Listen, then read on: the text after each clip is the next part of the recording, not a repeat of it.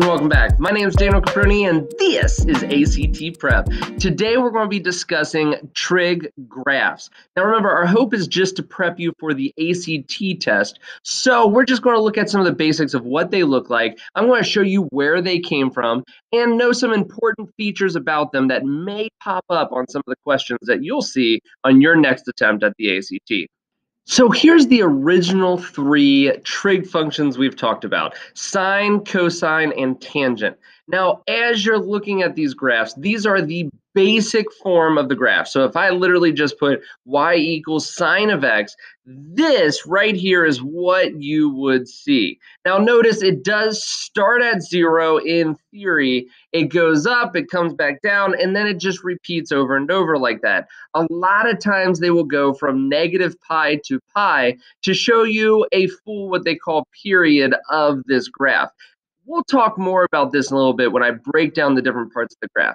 But you'll notice our next one here, cosine of x, is very similar. It actually looks almost the same. The only difference is we have shifted it over. So you will notice here that instead of starting at the origin, it's starting up top and then going down and back up. So it actually follows the exact same pattern as sine of x, but the only difference is its starting point. It's kind of shifted over. Now, tangent, on the other hand, is a different beast. It looks a little bit more crazy with these little intervals over and over of the same graph repeating, but also tangent is the least common you're going to see pop up on the ACT, which is why we'll spend most of this video talking about the sine and cosine graph, because really anything we mention about the sine, we can just assume it's going to be the same type of situation for the cosine graph.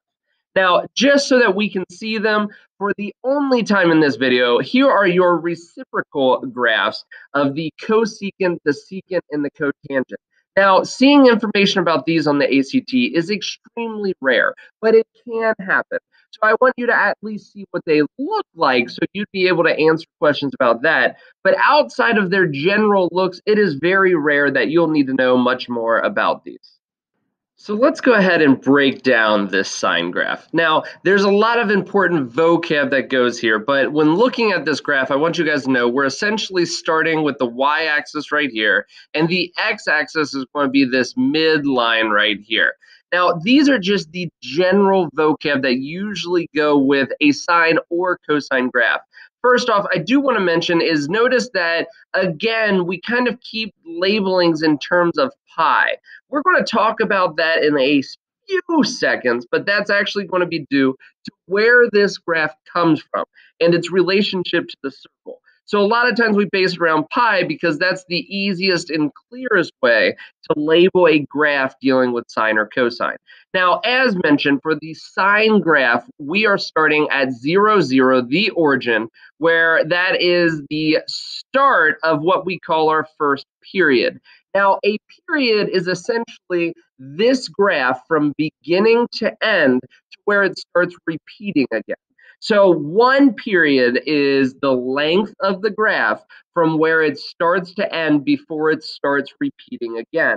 So at this point, we're starting at the 0, 0 for the sine graph. You'll see it goes up, it comes down, and it goes back up. But right at this point here, at 2 pi, it's going to go ahead and start repeating back at this guy here and start going up and back down, and the same thing again. Now, we have two other pieces of vocab here: the midline, which is essentially the middle of your graph. So that's going to be like, hey, you go high, you go low, but where's like the reset line in the middle? They refer to that as the midline. And the amplitude is how high or low from that midline your sine graph goes. Now, this is important because we'll talk about how different changes to the equation can actually change your period length, and it can change your amplitude and things like that. So we will cover all of that as we go through, but here's a very basic labeling of your sine graph with all of the components and vocab involved. So you might be wondering, where the heck does all of this come from? Well, it turns out that it actually is just from a picture of a circle. So right now we're looking on the left-hand side of the screen at the unit circle, and that's just a circle where the center is at 0 with a radius of 1. So you'll notice that from here to here, that is just length 1.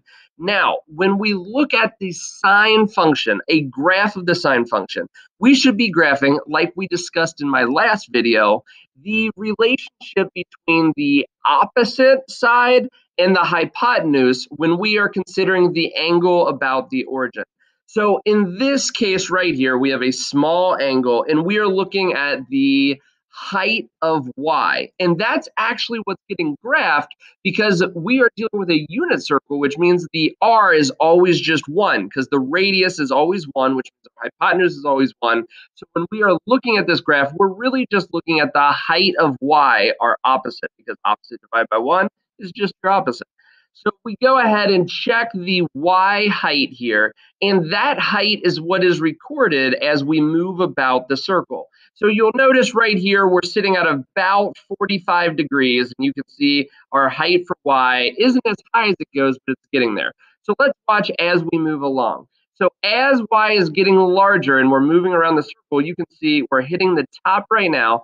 Over here at our graph, you can see that the actual sine function is forming as we are recording that height over and over. Now, right now, we are below the x-axis, which is why we're below the x-axis on our actual sine graph. And as we keep moving across, we've now gone all the way around, and now we're going around again, all right? You can see this repeat over and over. So the reason this graph repeats is because really you're just going around the circle over and over again. And the reason it repeats every 2 pi is because 2 pi is the equivalent of 360 degrees in a circle. Now, if we switch this to cosine, you would see that the actual same graph is occurring. The same graph is occurring, except the only difference here is when we are looking at the cosine, I am looking through the lens of our adjacent side. So now we're looking at the length of that guy, not that guy. So because at 0 degrees, we are starting with this all the way down here, that's actually the height of our graph because the longest that can be is 1 because it won't get any larger than that with our unit circle only have a radius of 1. So as we go around, you will see the exact same type of phenomenon appear that as we go around 2 times, you will get to see a full 2 periods of the cosine graph. Now, this is exactly the same as before with the sine graph. The only difference is that we're starting up top and then moving down instead of starting at the origin. All right, so there you have it. We actually went ahead and looked at what the basic graphs for the trig functions look like. Then we talked about labeling the sine function, and a lot of those labels are the exact same for the cosine function. And we got to see how these graphs came to be, that they originated from the unit circle and a triangle that's formed within it. Now, I really, really want to go about showing you guys how changing the equation of sine or cosine affects the graph.